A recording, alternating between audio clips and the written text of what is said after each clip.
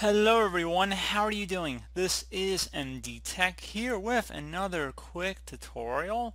In today's tutorial, I'm going to show you guys how to resolve the error code 1053. The service did not respond to the start or control request in a timely fashion. So if you're coming across this error, this tutorial will be for you. And we're going to go ahead and jump right into it. And we're going to start by opening up the start menu. Just left click on the start button one time. Type in regedit, so regedit. Best match should come back a registry editor. You want to go ahead and right click on that and then select run as administrator. If you receive a user account control prompt, you want to left click on yes. Now before you proceed in the registry, I would highly suggest you create a backup of it, so if anything ever went wrong you could easily restore back.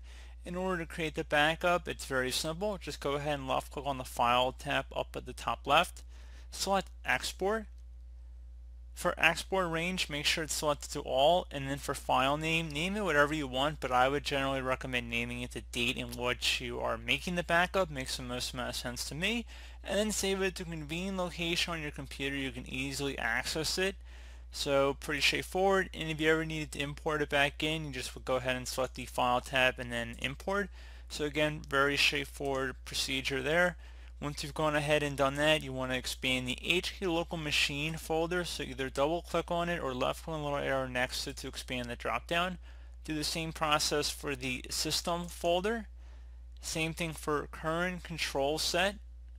And now there should be a control folder in here, so you want to go ahead and just left click on that one time. Please note you can also find the path of this folder at the top of the screen right here, so you can see the exact location or address of it. And now over here on the right side, you want to right click inside of a blank area, select new, and then select dword 32-bit value. In the new data or new value number 1, whatever it might say here, you want to type in services pipe P-I-P-E timeout T-I-M-E-O-U-T. I'll have this up on the screen as well. So again, services pipe timeout, no spaces in here. Click outside of that to say the name of it, and if I expand the name column, you can see it clearly here as well. Once you've done that, you want to go ahead and just double click on that. For value data, you want to make sure base is set to hexadecimal, and then in the value data field, delete whatever's in here. It's probably going to be a 0. Type 18, so 1, 8, and then follow that up with 4 zeros, so 1, 2, 3, 4. So basically 180,000. Just don't do any commas or spaces or periods at all. No other characters except for the 180000 as it appears on my screen. Once you're done with that, go ahead and select OK. Now you can close out of the registry. I would suggest restarting your computer and see if that has hopefully been able to resolve your issue. Further thing you can attempt would be to run a scan for system file corruptions, which is certainly a possibility. So what you want to do now is open up the start menu, type in CMD. Best match should go back with command prompt. You want to right click on that and then left click on run as administrator. If you receive a user account control prompt, you want to left click on yes. Now there will be a couple commands in the description of the video. So the first one is going to be the SFC command. So SFC space / scan now. Scan now should all be one word attached to that / in the beginning.